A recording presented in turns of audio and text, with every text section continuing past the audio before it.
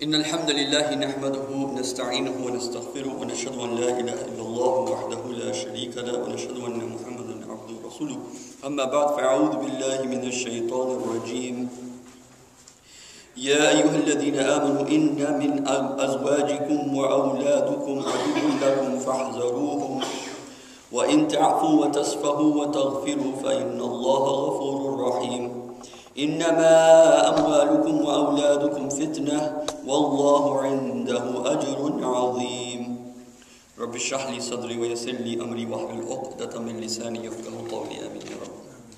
Before I discuss these two verses of the Quran, I want to discuss the overall picture, and then like I said, we will be discussing some particular books and journal reviews on the issue of anger that are connected with our tradition. And so, and I also mentioned last time that out of all the emotions, the one emotion that's most emphasized in the Quran is anger. Even to the point where it's mentioned in Surah Al-Fatiha, غَيْرِ الْمَغْضُوبِ عَلَيْهِمْ وَلَا الضَّالِّينَ. Even though the word مَغْضُوبِ عَلَيْهِمْ can be translated in two different ways. مَغْضُوب عَلَيْهِمْ, مَغْضُوب means they are the source, they are the object of anger. Like Salama Yaslimu Muslim. Muslim is the object of the one who surrenders. So Maghdub alayhim, anger is upon them. So one meaning is anger is upon them from who? From Allah. The other is that anger is on top of them, meaning it's just their state of being. Okay, this is a less known explanation of غَيْرِ الْمَغْضُوبِ عَلَيْهِمْ, meaning ghadab is alayhim, ghadab is, they are the object of anger is upon them. And it actually works both ways.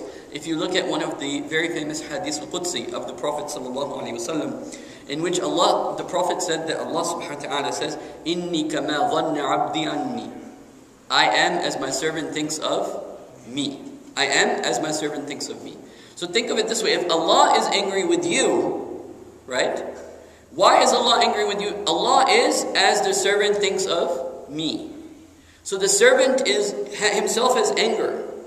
And because the servant himself has anger, it's a reflection of the fact that Allah has anger on him. Meaning, so the manifestation of the slave's anger is actually a manifestation of Allah's anger upon him. Are you following what I'm saying? Because Allah has anger on someone, He is also full of anger. If Allah has mercy on someone, He will be full of mercy. Like for example, the Prophet ﷺ, when the Prophet was kissing a child, and a man said, boasting, I have never kissed a child in my life. And the Prophet said, how will that happen if Allah has taken away mercy from your heart? Meaning that the way your attitude towards Allah dictates Allah's attitude towards you. In other words, for example, people that say there's no God, there's no Allah. They say there's no Allah, atheists, right? So what is their attitude? Oh, there's too much suffering, right? And they're obsessed with suffering, and they're obsessed with the negativity around them, and they can't see the blessings of Allah subhanahu wa ta'ala because their attitude dictates Allah's attitude for them. So it's a relationship, so to say. And what's very interesting, out of all the emotions that takes away a man's cleverness and intelligence, anger is sadness, you'll be feeling sad. But sadness doesn't take away your intelligence, your cleverness. And Imam Ghazali mentions this. We'll be studying Imam Ghazali. So, and not only Imam Ghazali mentions this. One of the books that I'll be quoting, I think it's Overcoming Anger. It also mentions this one of the key themes in that book is that anger is an inhibition to cleverness, intelligence, and rationality. So anyway, the thing that I wanted to mention actually has to do with the ummah, as I was discussing last time. But what I want to say is that, what is anger? Because we're talking about Allah's anger upon His servants, right? So what is anger? What is the result of anger? Anger is the result for human beings, not for Allah, okay? Because لَيْسَ كَمِثْلِهِ شَيْءٌ. For human beings, anger is essentially the result of things not going my way. That's what causes anger. Anger is the result of loss of control. Anger is the result of loss. When do we get angry? When somebody interferes in our business or criticizes us, or somebody does something we don't want, right? Somebody who it puts us out of control. And putting someone out of control, anger is related to another emotion. Remember we talked is shame. Shame. And the word shame, the word lawam, the word shame has two meanings in Arabic that are interrelated with one another. So keep this in mind.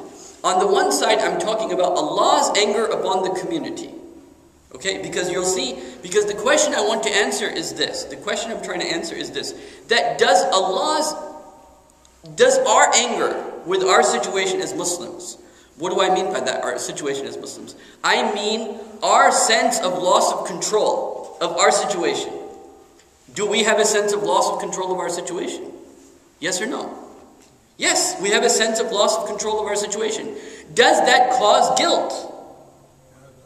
I will define what is guilt. But yes, it causes guilt. Now the next question is that if in the outside world, if I don't feel honorable, if I feel somehow I'm being judged by every person I meet, I know he's looking at me as a Muslim, right?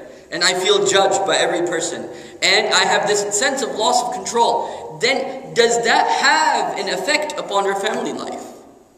That, that internal subconscious stress of the way we feel that things are out of control for us is an extra element that we carry as Muslims that other people don't experience. Do you see what I'm trying to say? Everybody following what I'm saying? Because of the loss of control that we experience in the outside world, it's not that we experience it. It's our own internal side, our own attitude of the fact that we feel maybe the others are judging us, the others maybe don't have a good opinion about us, whether it is consciously being thought of or subconsciously being thought of, but it's there somewhere, right? And as an ummah, do we feel that our situation is out of our control? Well, that's a cause of rage. That's a cause of anger. That's a cause of not only anger, but also shame.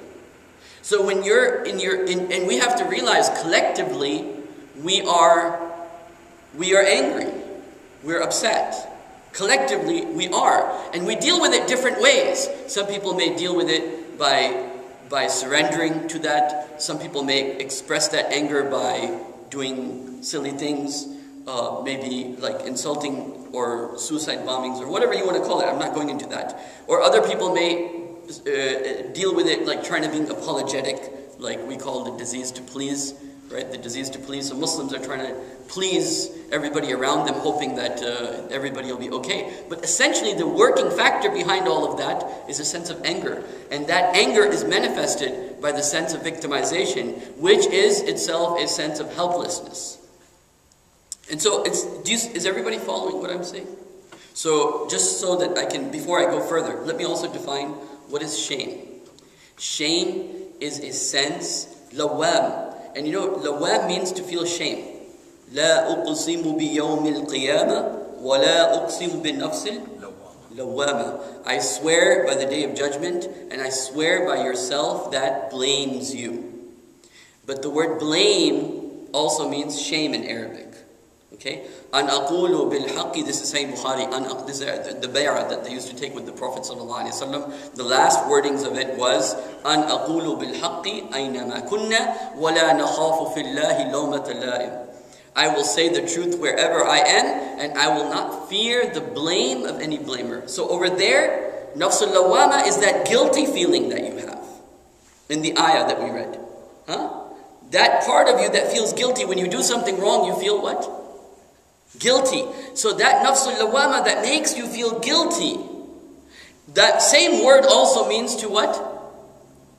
Blame. Because when you feel guilty, the general response to feeling guilty is to what?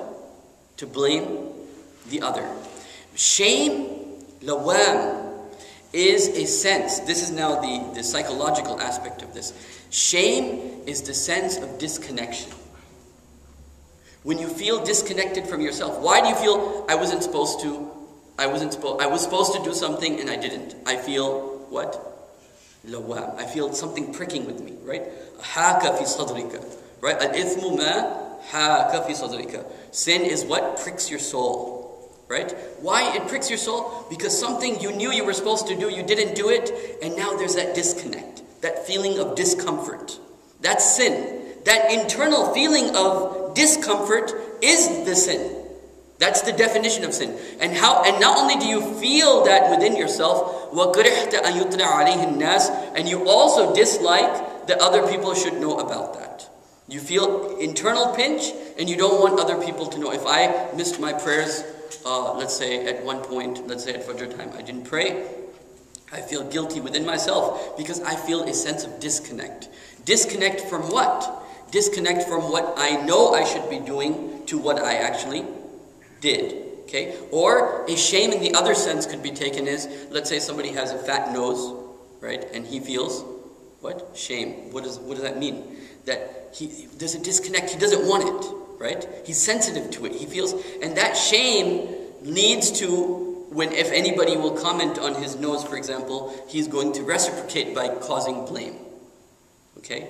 So this is anger leads to blame. Remember this. Anger leads to shame, and anger leads to blame. So these are two interconnected things. By the way, so there is the anger that the people have. As Muslim community, we have a sense of what? Anger. And that anger as a Muslim community that we have is the sense of not being in control. We're not in control of our destiny. Because you're angry when things don't go your way, as we will study in the various research work. You're angry when things don't go your way. And when things don't go your way, you feel a sense of disconnect. Because why? Let's say in our relationship to Allah, for example, we know we should be on the top. Right? We're being told you have to be on the top. The fact that we're not on the top makes us feel ashamed. Which makes us feel out of control. Which then, the negative result is we're blaming others. Oh, it's because of the Jewish community, or it's because of these people, or because of these people. And so we're blaming others rather than proactively doing the right thing. The escape, the psychological escape of anger is to blame. And the psychological escape of shame is to blame. Right? So like in case of like relationships, if the wife says something to the husband, let me give like a real life example that is a little bit sensitive, but anyhow it works. The wife says some comment about the husband-wife intimacy relationship. She says some comment, and the husband's, of course, the male ego is very fragile in such a situation.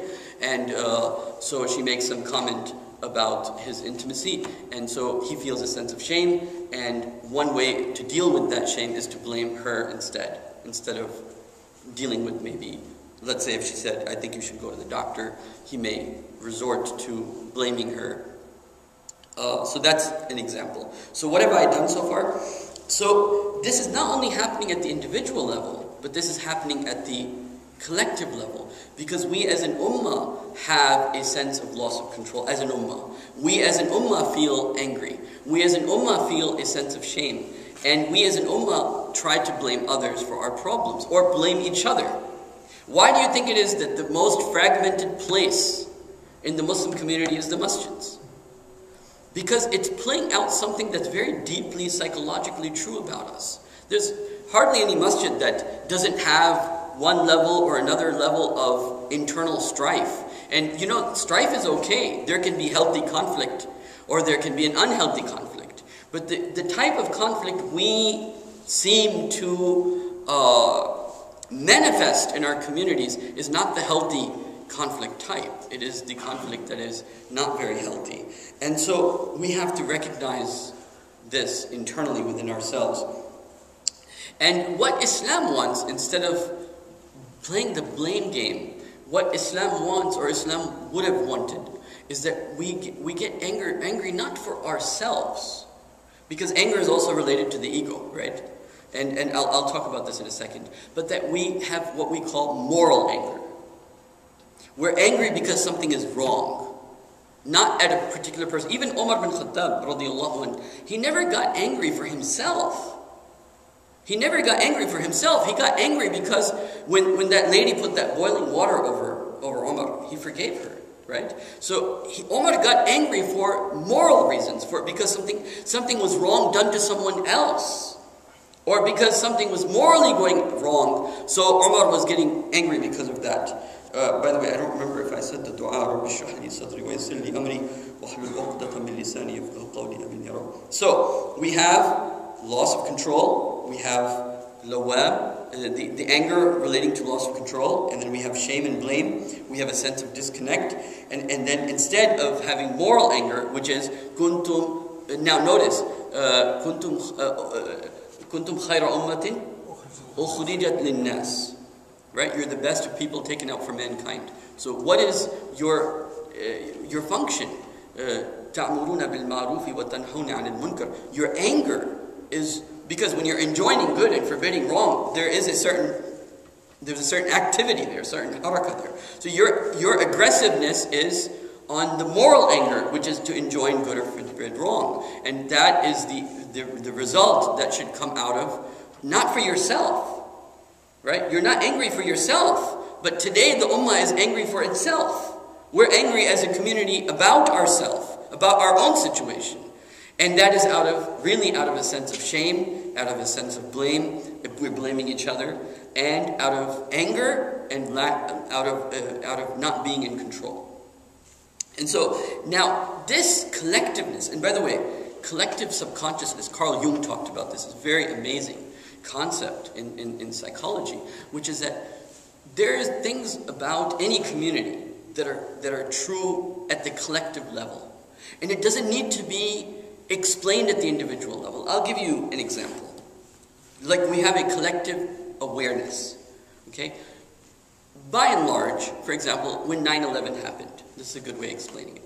When 9/11 happened, every Muslim, no matter how he explains it, whether you want to go with conspiracy theories or whatever theories, every Muslim, no journalist wrote an article, by the way, Muslims did not do this, or by the way, there must be something wrong with this picture. But when this event happened, there was a collective understanding that something is missing from the picture. Now what it was, what it wasn't, I'm not interested in that. I'm interested in just explaining this concept that we, as a community, right, without somebody explaining something to us, we have a collective understanding of how we see the events around us, how we interpret events around us. This is our collective reality. The same thing is especially with the Jewish people. They tend to collectively interpret events around them in a similar fashion. Okay? So then what happens is when you're angry and you feel shame, and then what happens? Then you have, I don't have a good word before that, so I'm just going to make up one word. It can be called the Bani Israeli syndrome, okay? Which is the syndrome of, because you're victimized, and this is true by the way, when people, like in psychology we know this, like if somebody is victimized, they have a greater tendency of victimizing others. Okay, so like the Jewish community is victimized, so now they're in Palestine, and now they're victimizing others. This is a common, very common theme. A lot of the people, like in different communities, even let's say African American communities that have been victimized, and then when they get some sort of authority and power, they tend to misuse it, and so on and so forth. So this is a common, it's nothing about African Americans or Jewish people, it's about a human trait. Okay? So when we feel victimized, then we will tend to victimize. We're more prone to what? Victimizing others. And this is what's really playing in our families. Because we feel at a subconscious level, at the collective subconscious level, because we feel that we have been abused, and because we have been hurt. So even like many times, just in normal situations, I can give you an example. Many times you're angry, and you have to take out your anger on someone, right? And you'll yell at somebody, even though you're angry at somebody else, but you'll yell at somebody else. So it's kind of like that situation where we, at a collective level, feel victimized. And when we're home, and the people that are depending upon us, or they're dependent upon us emotionally, economically, in different ways they may be dependent upon us, then that gives us, we become vulnerable to venting out frustrations, right? We become vulnerable to venting out our victimization, our frustration, our helplessness, our sense of being out of control, our guilt, and our anger becomes a blame upon the people that are what? That are on our dependency. And so this is something that we need to be very careful about as a Muslim community. Every brother and every sister should realize that we're carrying this, you can say, extra burden in our back. That has to do with our connection with a community that is essentially dysfunctional, and that dysfunctional community is affecting us individually in our what? In our families. Is everyone following what I'm saying, right? Yes? Everybody's following? Okay. So this is my introduction and my summary of the whole thing that I wanted to go over.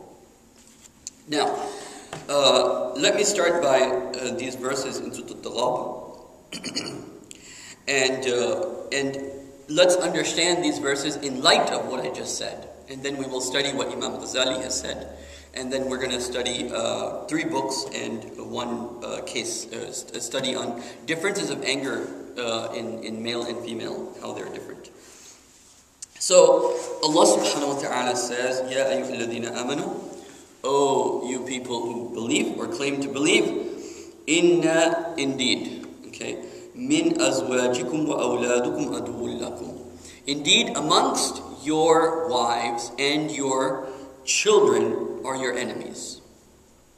So, notice here, by the way, it has the word min azwajikum. It doesn't say, Ya ayyuhalladhina amanu, inna azwajukum wa awladukum aduwwun lakum. La.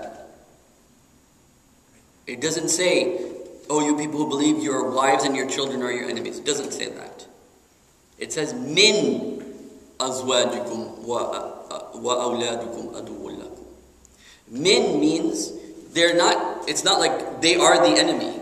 They have the potential of being your enemy. There's something about them that can become your enemy. Something about them can become your enemy. So, how are they your enemy? Number one is, if you are upright person, then why will you consider them your enemy? Now, before I come to this ayah, let me show you the next part. By the way, this is one of those verses that if you read enough books, you'll come to know. This is one of those verses that only and only and only Allah could have said. Because why? I will show you why. On the one hand, Allah is saying that they have the potential of being your enemies. Then on the other side, Allah subhanahu wa ta'ala is saying, وَإِن تَعْفُوا وَتَصْفَحُوا وَتَغْفِرُوا. One word used, they're your potential enemies, balanced by 3 words of mercy. You see, this human beings don't have this type of balance. Every human being who comes up with the concept, it's always fragmented. It's never holistic. You know, so somebody writes a book, okay, your children and your wives can be a problem for you. And then he'll just focus on that. Right? And then another person will write a book on how you can be intimate with your family. He'll write a book just on that. But you'll never find a book that combines the both. Never. I basically challenge anybody. So, now notice, Ya ayyuhalladhina amanu, inna min azwajikum wa awladikum aduwwun lakum. They're your enemies. Fahzaruhum, beware of them. Fahzaruhum, so beware. Take precautions. وَإِن تَعْفُوا وَتَصْفَحُوا وَتَغْفِرُوا. If you're kind and overlook and forgive them, فَإِنَّ اللَّهَ غَفُورٌ رَحِيمٌ, then Allah is also غَفُورٌ رَحِيمٌ. Allah will forgive you if you're willing to forgive them. And certainly if you forgive them, then who is Allah to not forgive them?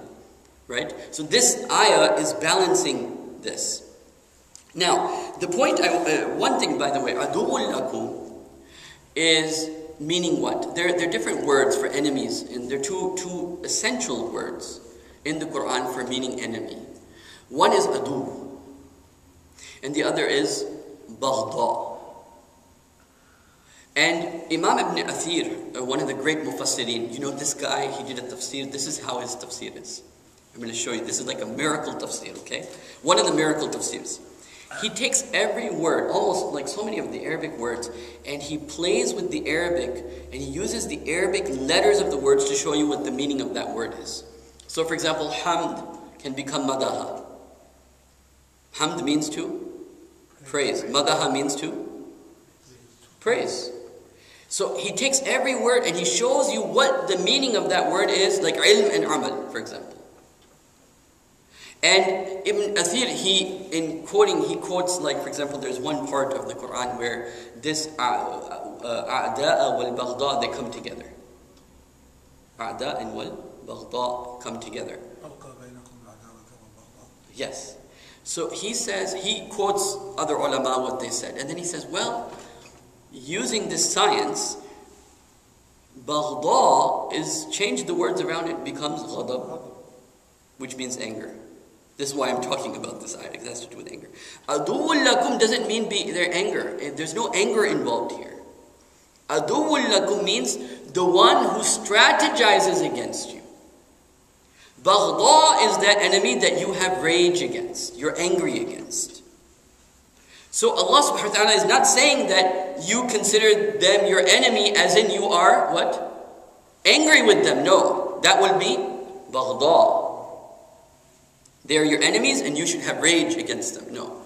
Just know that they are strategizing against you. So then the proper word is used, فَحْذَرُوهُمْ, which means beware of them. Right? Because when they strategize, then or the strategy involves beware of them. Okay? So يا أيها الذين آمنوا إن من أزواجكم وأولادكم عدو لكم فاحذروهم وإن تعفوا, and definitely إن تعفوا وتصفحوا وتغفروا فإن الله غفور رحيم. So, you know, this is one thing about the family life that basically you, and I'm going to talk about, but just keep this ayah in mind, and then I will talk about this ayah. I'll refer to this ayah as we look at the different other aspects that we need to study. So just keep this ayah in mind. How much time do I have? Huh? 30 minutes. 30 minutes? Okay. Now we're going to quote some of the aspects that Imam Ghazali regards to. And you know, Imam Ghazali, why Imam Ghazali? Because he specialized in giving nasiha. Imam Ghazali what? Specialized in giving nasiha, advice. And so he has, if you ever want to know advice for something, advice, nasiha. Even Iqbal says in one of his poetry, he says something like, he says,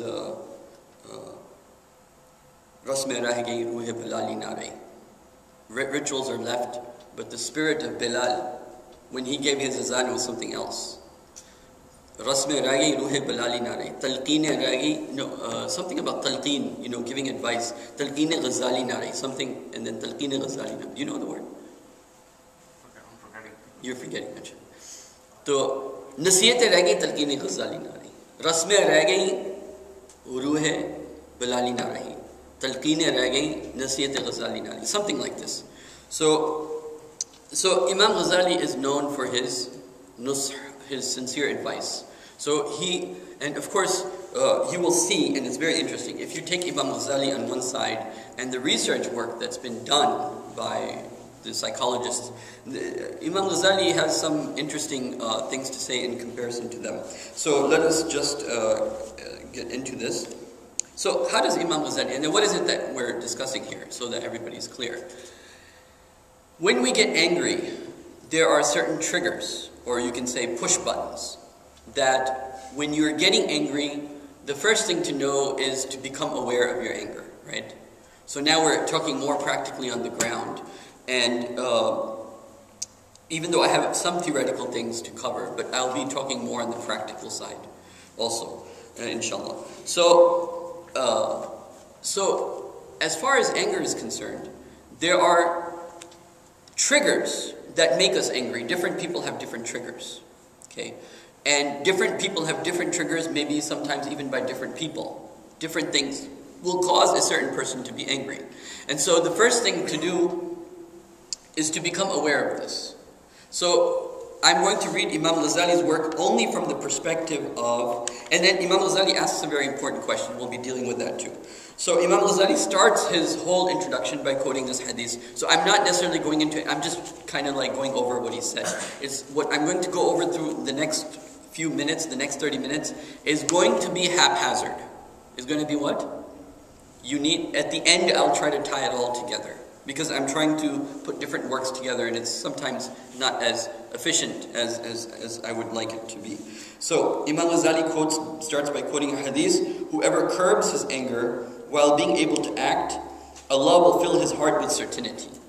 Mala Allahu qalbahu imanan wa imanan. Allah subhanahu wa ta'ala, whoever curbs his anger, Allah subhanahu wa ta'ala will be able to fill his heart with anger. And of course, now when we're understanding this in light of what I've said, anger means you're out of control, being in control, being able to drink your anger, so to say, is the ability to stay in control, and to keep your rational mind still working.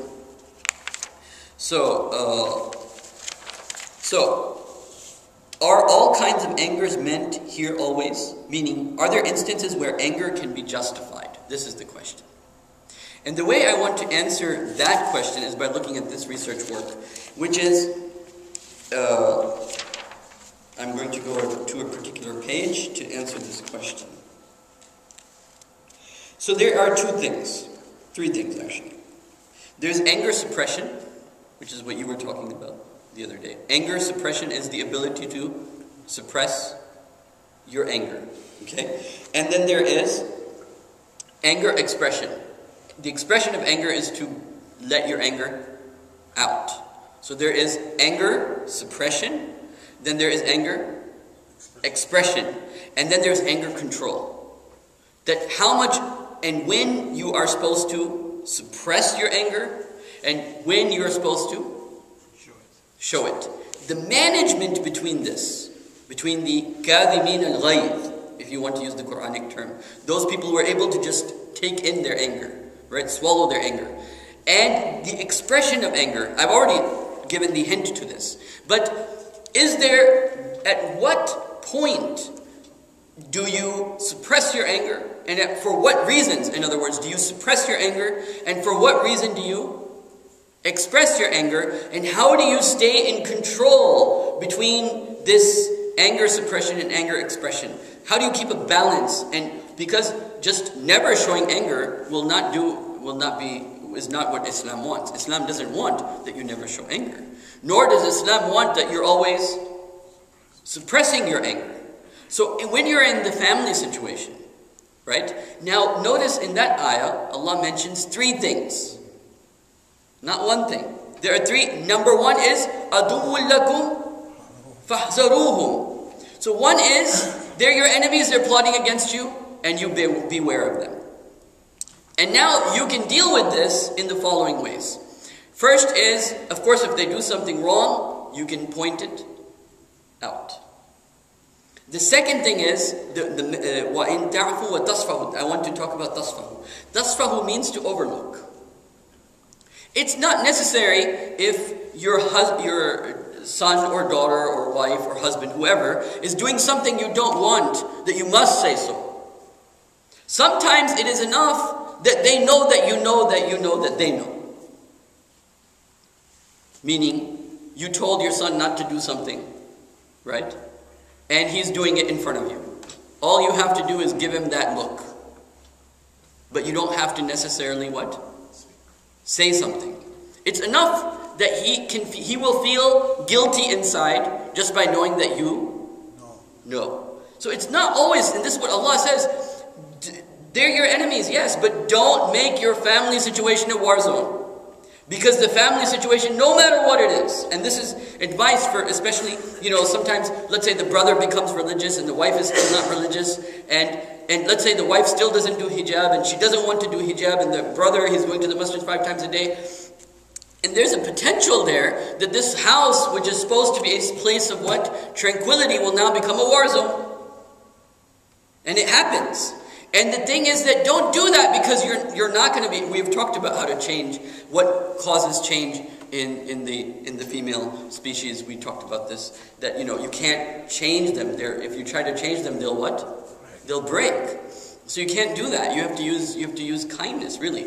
And so Allah subhanahu wa ta'ala is saying that don't let your house situation become a war zone. Ever. You were not religious, she was not religious, you became religious, or he became religious and she became religious and he's not religious. Whatever the situation is, the situation should not be that you are now going to make your own household a war zone for yourself. This has to be a place where your house should be your source of tranquility, right?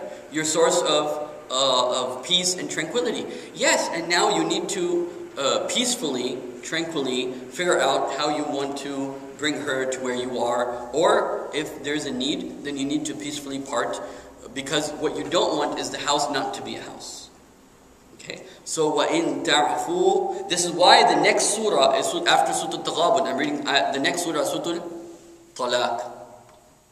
Because this is why the surah is ending with the situation of the house going into Surah Al-Talaq, because sometimes you can't maintain that peace, and sometimes the best thing maybe, I'm not saying in every situation, for example, let's say some brother, he became Muslim, right? And now his wife, she's not willing to live with him, or she wants to cause problems for him because he's Muslim. So now this may be a situation where he may consider divorcing her, moving on to the next phase in his life. So, وَإِن تَعْفُوا, ta'fu means what? تَغْفِرُوا is forgive. Ta'fu is forgive, be kind. It's not necessary that if they did something wrong, you have to yell at them. You can also say the same thing to them in a kind way, even though they're potentially your enemy, and you can see things strategizing against you, so to say, right? But in ta'fu wa tasfahu, and ignore them, just ignore. Wa taghfiru, and just forgive it. Don't even say it. Don't even let them know that you know. Don't even let them know that you're ignoring them. Just let it go. Let it slide by. فَإِنَّ اللَّهَ غَفُورٌ رَحِيمٌ. Then Allah is Ghafoor and Rahim, meaning Ghafoor Rahim. If you combine this ayah with Surah Al-Fath, it would mean, I don't want to go into the details of the ayah, but إِنَّا فَتَحْنَا لَكَ فَتْحًا مُبِينًا. Then what's the next ayah?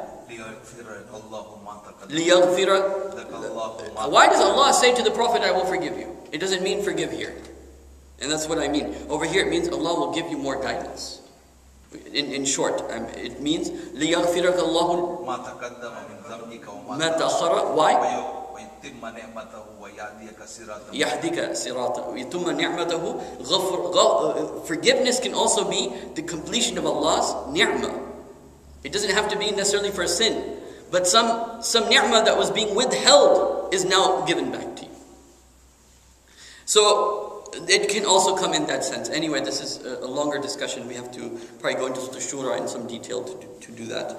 But all I'm trying to say here is, indeed, يَا أَيُّهَا الَّذِينَ آمَنُوا إِنَّ مِنْ أَزْوَاجِكُمْ وَأَوْلَادِكُمْ عَدُوٌّ لَكُمْ فَاحْذَرُوهُمْ. Beware of them.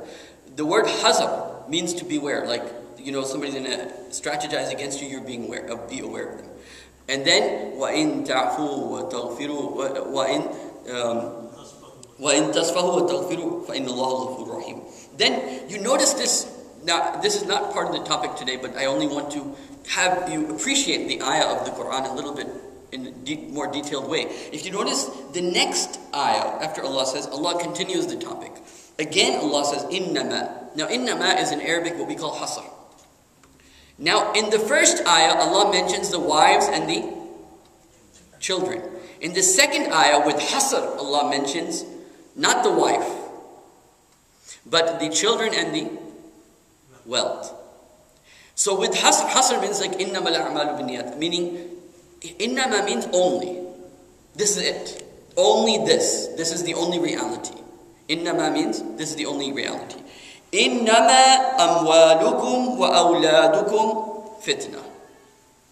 One was aduwwun lakum over there. Your family is doing things that will take you out of your pathway. they're strategizing to move you out of, like drop you, remove you from your pathway. Then the second is, your children and your wealth are a fitna. And fitna is allurement. In fact, one of the derivatives of the word fitna in the Arabic language is fata. A beautiful young woman is called fata. A beautiful young woman, because why? She's alluring, she's attractive, right? So your children, meaning your fruits of your life, your children and your wealth is fitna. It has a certain attraction, it has a certain allurement. So with wives, they're not going to be able to fool you as an allurement necessarily. But so this distinction, one is adu. They will request things, ask things, strategize that will take you out of the pathway. But then there are those things that you will go to. See, aduwwul lakum is strategy against you. Fitna is something that you will be attracted to. You see the difference? Adu is somebody plotting against you. Fitna is something that you're moving towards. That's the difference. So now, with wealth and children, they have a certain allurement that will take you out of the pathway. Either somebody will push you out of the pathway, which is aduwwul lakum, or you will get attracted to something outside the pathway and you will move in that direction.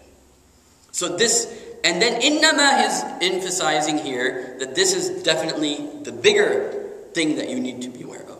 This innama, if you look at it from the perspective of Arabic grammar, innama is more than any it's hasab. It's a complete. This is the main thing, right? It confines the meaning. It confines the meaning. It borders, and you cannot go out there. Right. So, ya ayyuhalladhina amanu inna min, and over here it's also reduced by the word min. So, inna min azwajikum wa awladikum aduwwun lakum fahzaruhum. وَإِن تَعْفُوا وَتَصْفَحُوا وَتَغْفِرُوا فَإِنَّ اللَّهَ غَفُورٌ رَحِيمٌ إِنَّمَا أَمْوَالُكُمْ وَأَوْلَادُكُمْ فِتْنَةٌ وَاللَّهُ عِنْدَهُ أَجْرٌ عَظِيمٌ. So, if you beware of them pushing you out of the straight path, Allah is Ghafur Rahim. And if you stay away from the allurements that are outside the path that you may go toward, that is Wallahu Ajrun, Indahu Ajrun Azim. So, why this is? Because this is, I can't go into the details of this because I'll be going out of topics, but what's very interesting is that these allurements, like wealth, right? So for wealth, Allah says, Indahu Ajrun.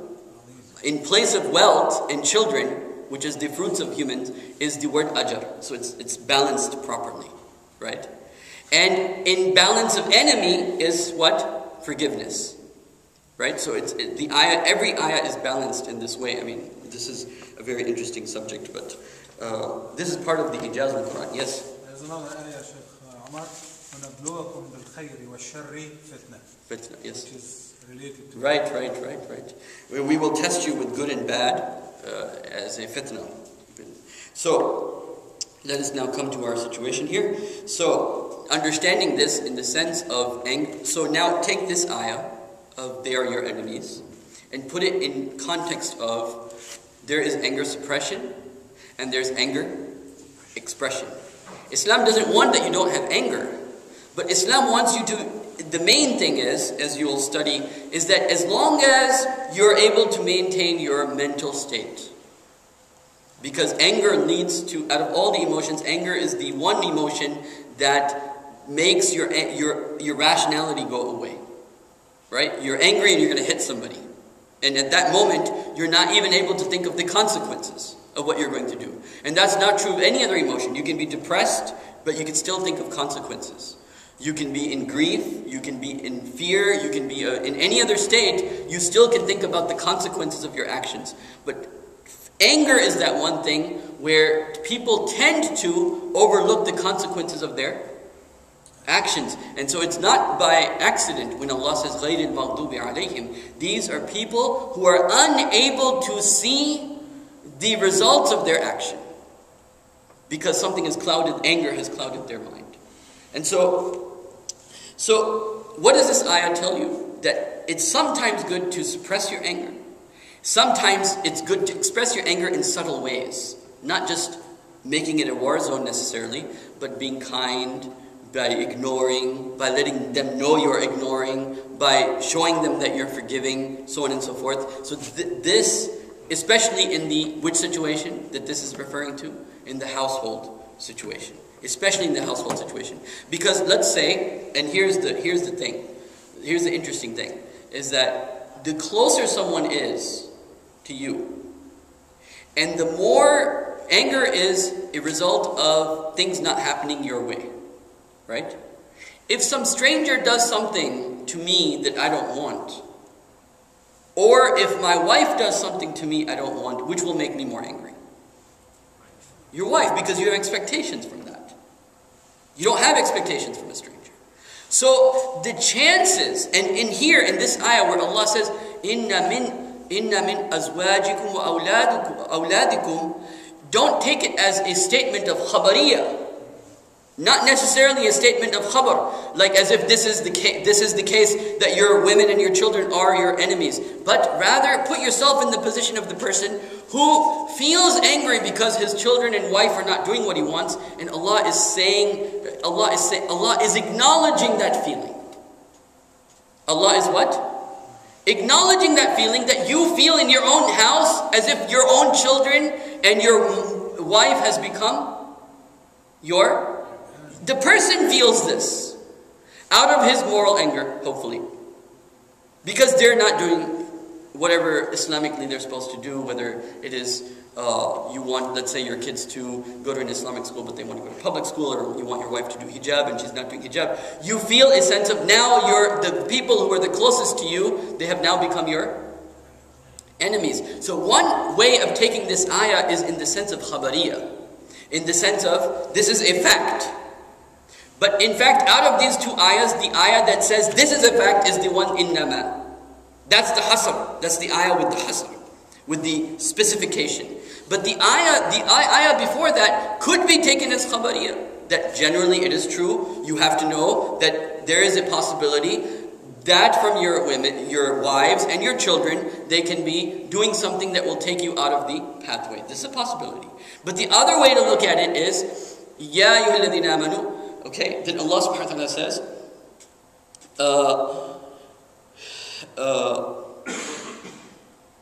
Inna min, as over here it can be taken in, because it says inna, here inna can be mean in the sense of acknowledging. Like when you say inna means definitely, right? Inna means what? Definitely. So the word inna min here can be used in the sense of acknowledgement. That Allah understands that this is the situation for you, that you feel like you're in a situation where your family has become your enemy. Why? Because you will feel more angry because they're closer to you. You expect your children to listen to you. And if your children don't listen to you, it's going to make you angry. You expect your wife to listen to you. If she doesn't listen to you or care about what you're saying, it's going to make her angry. And then Allah subhanahu wa ta'ala is saying, Allah knows this, but فَحْزَرُوهُمْ, beware of what? Beware of treating them like your enemies. That's what it would become. Over there, so in the first sentence, in the first khabariyah, jumla khabariyah, it would mean they're your enemies, beware of them. In the second case, it would mean that you feel like they're your enemies, so beware of that. Beware of that feeling that you have.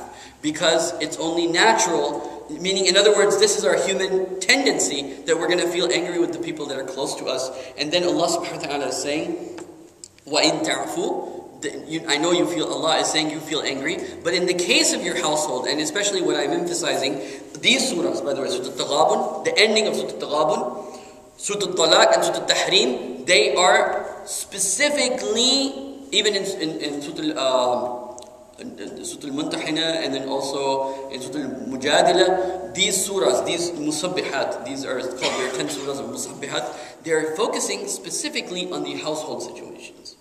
They're focusing on specifically the household situations. So Allah subhanahu wa ta'ala is saying here that Allah knows that you feel like they're your enemies, but beware of this. And if you be kind to them and you overlook them and if you forgive them, then Allah is most forgiving and He's Ghafur Rahim. So what does it mean? It means that, number one, advice-wise, and we'll come to what Imam does. How much time do I have? 10 minutes, okay. So, advice-wise, one thing is that every family should know these ayahs of the Quran. Of Surah Al-Taghabun, Surah Al-Talaq, Surah Al-Tahrim. Maybe we can even have a dars on these. But these verses of the Quran that kind of like, and so what happens? Then you have a certain awareness. And Imam Ghazali mentions this in his works, by the way. If I can just bring it up quickly. I think I'm going to have to, I'm going to have to continue this in the next session too. But Imam Ghazali says, then after mentioning that, he says, by the way, so the first thing he discusses is when to express anger and when not to express anger. And the idea is that you express anger when you see something wrong or harm done to others, and you should be forgiving when harm is done to you. When it's about Islam, it's okay to be angry. Omar was not angry for himself, he was angry for Islam. Omar was angry when others were hurt, but not for himself. So that's the balance.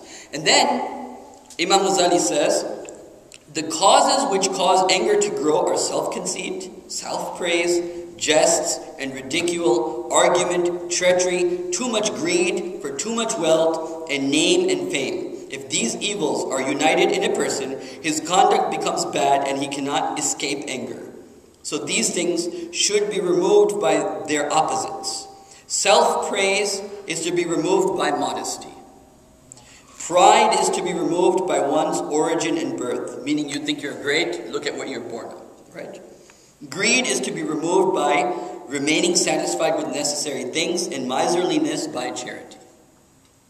So one way to deal with this anger is to you deal with any problem by its opposite, right? Deal with any anger by its opposite. This Imam Ghazali mentions this.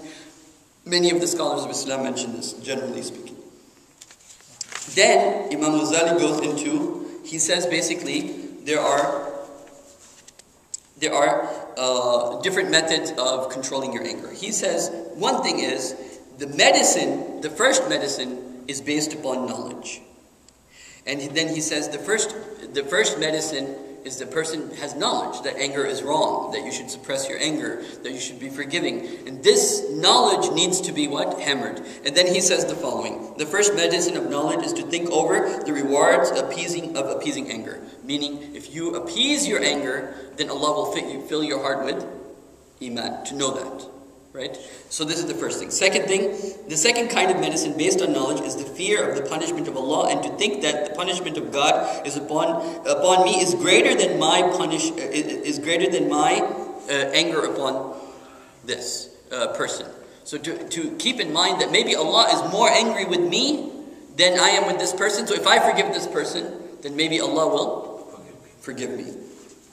Third is, the medicine is based on knowledge is to think about the ugly face of the angry man, which is just like that of the furious beast, who basically, who has lost his, think of the most ugliest face of the angry man. He says, just think about that person who's really angry, what that face looks like. You want to look like that?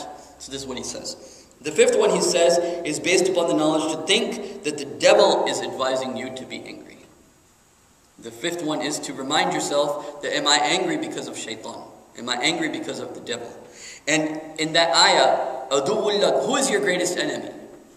Shaitan. إِنَّهُ لَكُمْ عَدُوٌّ مُبِينٌ. So over here when it says إِنَّ مِنْ أَزْوَاجِكُمْ وَأَوْلَادِكُمْ عَدُوٌّ لَكُمْ, it is indirectly saying how Allah is causing you, because you're angry, they're not following Islam, how shaitan is coming in the middle and they have now by proxy become your tools of shaitan to be your enemies.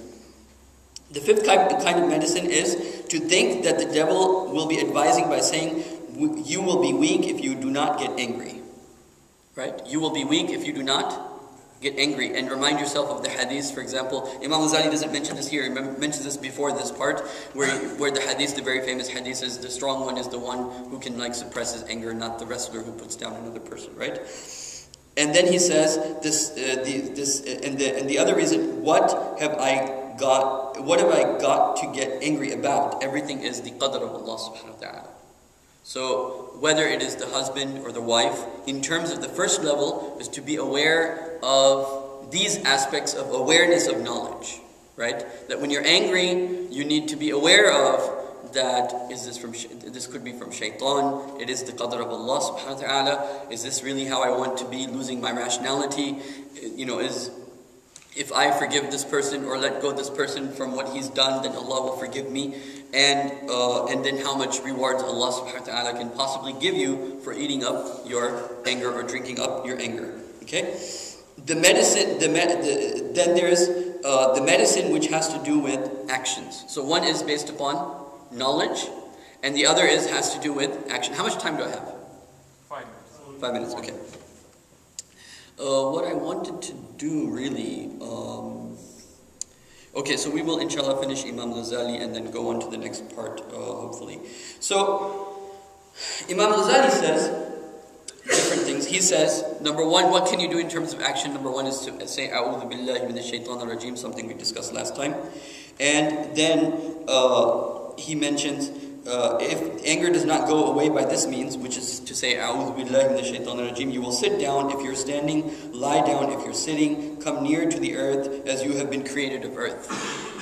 So this is one thing that he says, that the reason to go near the earth is because you have been created of the earth, and to remind yourself that. So in his sense, when he says lay down, he doesn't mean lay down on the bed, but the the mother, right? Go back to remind yourself of your origins. And then he says, thus make yourself calm like the earth. And in fact, that's very interesting, because in studies of meditation, if you remember my lecture series on concentration in Salah, the lecture series that I did on concentration on Salah, what we know is that when you touch something physical, like when you're physically touching yourself, there is physical things are, like for example, the opposite, bir and bahar. Bir is land, and bahar is ocean. Ocean is unstable, right? And bir is... Bar. No. Bar. No, bar is... Oh, bar, yes. So there's a difference between bar and bar. Bir al-khayr. Bar. Right. So the root words are the same though. The root one is bir and then bar, and the other is bir or bar. Yes, bar and bahar. You're right. So land is what? Land is what? Stable. Okay. So anyhow, so he says, then go down to the earth, make yourself calm like earth. And I was saying in meditation studies, what they tell you is one of the reasons they have these, like people that are depressed and people that are going through different therapies, they will do what we call a physical touch of your physical awareness of your body. Because the one thing, if you feel everything in your life is going haywire and there's storm everywhere in your life, your body is stable, right? So you get a sense of stability by touching yourself. Yes, I'm here, my hands are here, I have some sense of stability. So there's some studies that have to do with that. But anyhow, Imam Ghazali, interestingly enough, mentions the same thing as those meditation studies do.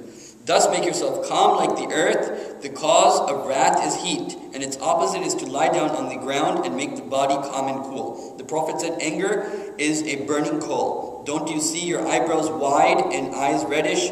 So when one of you feels angry, let him sit down. If he's standing, lie down. If he's sitting. And then he says, Imam Ghazali says, if still anger does not stop, make ablution with cold water or take a bath, as fire cannot be extinguished without water. The Prophet said, when one of you gets angry, let him make ablution, wudu, with water, as anger arises out of fire. In another narration, the Prophet says, anger comes from the devil, and the devil is made of fire.